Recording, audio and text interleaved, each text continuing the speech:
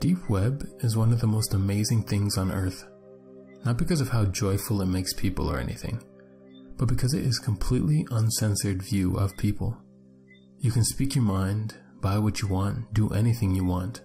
When on the deep web, you have complete and total freedom. I had always been fascinated by the deep web, and at the time of this event and this story occurred, I was in college.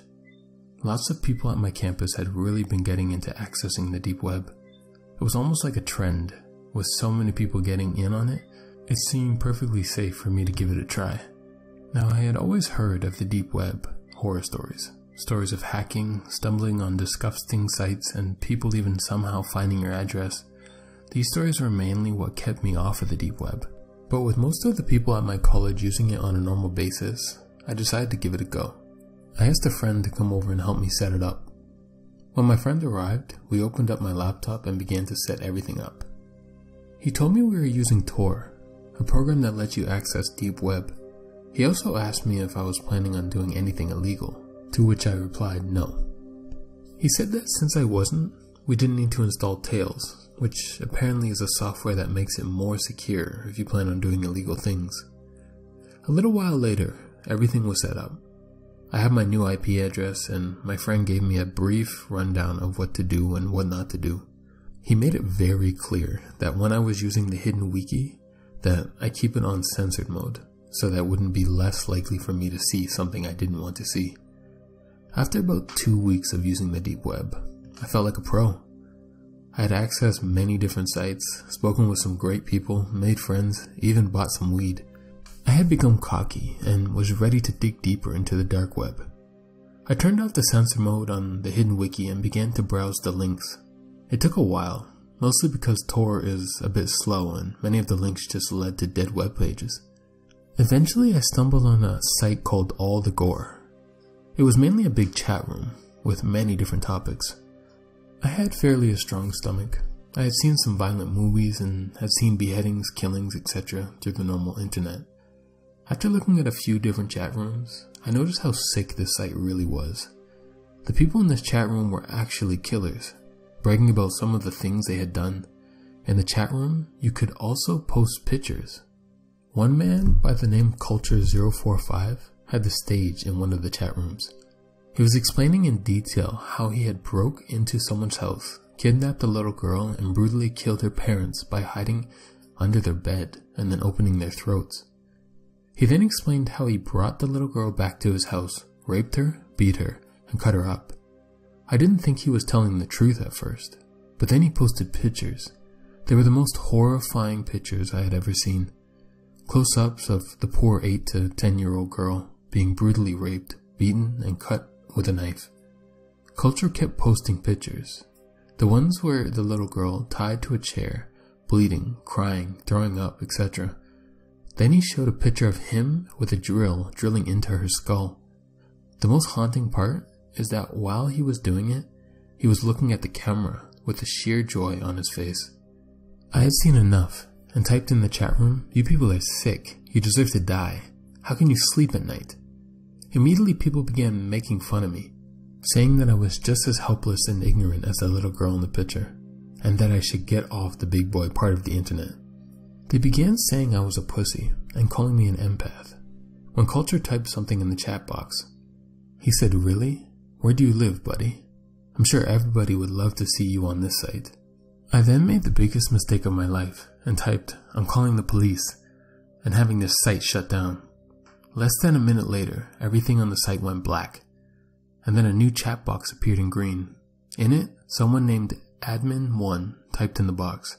He said, "Call the cops and you will regret it." I didn't type anything in the box and reached for my cell phone. What happened next haunts me to this day. My phone said I had a message. I opened it and it said, "Call the police and you're dead." There was no number. It didn't even say unknown number. It was just blank. I looked back at my laptop and saw my webcam light turned on. I quickly covered it, but I saw on the screen a picture of me looking at my phone. I got wide-eyed and froze for a moment. When the admin typed again, "Put the phone down right now and uncover your webcam." I put my phone down but kept the webcam covered. When he typed again, okay then, be like that. Right after, he posted my full name, age, and address in the chat box and typed, "It would be a shame if you and your college buddies went missing, wouldn't it?" he said. I then did as he said and uncovered my webcam. He then told me to follow his instructions on how to make it impossible for me to reach the site again. I followed each and every one. When I finished, I got a text that said, "Now don't ever try to come back." Just like before, he had no number. It still called the police from my friend's phone, but they were never able to find the site. If you ever go on the deep web, don't ever just mindlessly explore, especially if you don't have additional software to keep you more secure. I was a stupid college kid, and I just hope nobody makes the same mistake I did. I moved to a different home and changed all my information, but I still get nightmares to this day. Fast forwarding a few days, and I was still extremely rattled by what had happened. The police tried to track down the website, but since there was no way for them to recover my history, I had originally found the sick site by just randomly clicking links. It seemed pretty hopeless to find it. The police told me to change all my information about myself and to move in with a friend. After changing pretty much all of my information, I decided to move in with my friend David. David was extremely honest, hard-working person. He never went to parties, slacked off, got drunk, high. He was very dedicated to finishing college. In fact, he was one of the few kids I knew at the time who wasn't getting on the deep web regularly. I had told him all about my experience with the deep web, and that's mostly why he agreed to let me stay with him. One night, we were both up studying very late when my phone went off. I looked to see who had texted me and saw that the person sending the message had no number, just like last time. It read, "Check your computer." There was nothing else to it, just one simple instruction. I opened my laptop, and when I did, I noticed that I didn't have control of the mouse.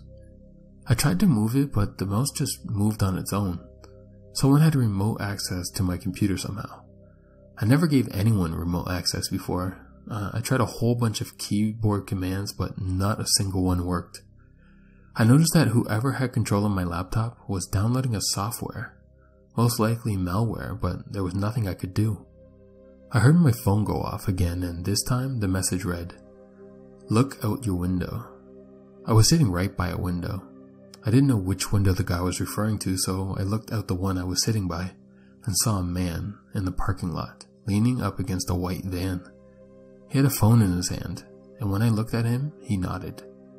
My phone went off again. Type in and hold down Shift Alt F5 at the same time to activate the software. I called in David to my room to show him what was going on.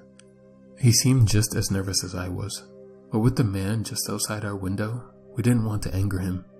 David called the police right away and told me that they would be there soon. I didn't activate the software and just sat there. Eventually I got another text, "I'm coming in if you don't do it right now." I didn't know why he or the person in control of my computer couldn't do it, but I didn't dare to ask. At the same time though, I was 99% sure that this program had malware or spyware or something that would be very harmful to my computer, so I refused to activate it. David grabbed a baseball bat just in case the man outside tried to come in. About 5 minutes later, we heard the doorknob turning. It was locked, but we then heard banging on the door. We both freaked out, and I looked out the window again. Sure enough, the man and the van were gone. The banging on the door got more and more violent, until eventually we heard a horrible scratching sound. At least a few more minutes, and then we heard footsteps walking down the hall and eventually fade away. I received another text, "We will be back." That really got to me. When the cops arrived, they told me to look at my front door. I followed them back out of the hallway and saw engraved in my door my name. The police began to investigate the whole building, and they had a tech police officer come in and look at my computer. He began to do scans and investigate the weird software on my laptop. Eventually he managed to close and remove it, and told me that my laptop isn't safe. He said the core files of it had been hacked into, corrupted. We did a complete wipe of my laptop, and he looked at my phone as well. Just like last time, he couldn't tell me where the messages came from, and told me that they would be sure to keep the cops nearby in case anything ever happened again. The next day, I had just got home from school and was very tired. David wasn't home from school yet, so I went into my room and fell into the bed. I had just begun to close my eyes when I heard a rattling sound in my closet. I lifted my head up and didn't hear it again, so I went back to sleep. After a few minutes, the closet door swung open. I leaped out of bed and saw a man with a mask walking over to me. I ran for the door and slammed it behind me. I ran out to the parking lot, started my car, and drove away as fast as I could. By the time the police arrived, the man was of course gone. The apartment surprisingly hadn't been wrecked or anything. We didn't even find anything stolen. He didn't seem to do anything at first. That night, 2 police officers were monitoring everyone who came in and out of the building in order to catch the man. I opened my laptop and noticed that my wallpaper had changed. It was just a bunch of trees, but it had been changed to a sickening photo of a man with a mask. The same mask that I saw on the man who was in my closet, digging a knife into a baby's eye in what looked like a small cabin. I also noticed that all my applications and programs were gone, and I saw the same software as last time, right in the middle. I clicked on it, and it had already been installed, just like last time. It filled the entire screen, and what looked like a live stream was going on. I couldn't exit out, and the live stream was coming from a boy's house. He looked about 13 or 14, and was at his computer. It didn't take long for me to see that I was watching through his webcam, and he had no idea. I saw a small chat box pop up in the right top corner of the screen, and in it, someone typed in the box, "Welcome to our live stream. We are glad everyone could be here. Thank you, John, for being here as well." My eyes got very wide. My name was John, and they were waiting until I was watching to start the live stream. As I watched, I saw that the closet door behind the poor boy slowly opened, and a man walked out with a toolbox in one hand. He quietly set the toolbox down and pulled out some duct tape. He went behind the kid and put the tape over his mouth and grabbed him tight. The poor kid's face was total fear. He tried to scream, but he couldn't because of the tape. They were making a decent amount of noise, so it told me that the kid must have been home alone. I tried hard to exit out, but I couldn't. I then saw the man take out a screwdriver and drive it into the kid's chest. Blood began to pour out, and the kid made an awful wheezing type noise. I saw tears come from his eyes, and the sick man began to drive the screwdriver deeper and deeper, and then yank it out. The man then took out a hammer and smashed the kid's hands several times till they were nothing more than a mangled, bloody mess. I tried every command I could to exit out, but nothing was working. I noticed that the chat box several people were cheering the man on and requesting for him to do different things to the boy. The man then took out a handheld electric saw, pressed it against the boy's face, and turned it on. The boy screamed with pain as the saw went up into his eye, causing blood to go everywhere, and got the camera a little as well. I started to get tears in my eyes as I couldn't stop it. Then the man took the screwdriver, gouged out the kid's eyes, and took out a large knife. He proceeded to slit the boy's throat and tossed him on the ground. I was sick. I threw up all over the floor, and when I looked back, I saw the chat box. People typing in horrible things like, "Oh my god, that was wonderful. Thanks so much for doing this," etc. In the box, I saw someone named Culture045 type in the box, "Thanks for watching, John."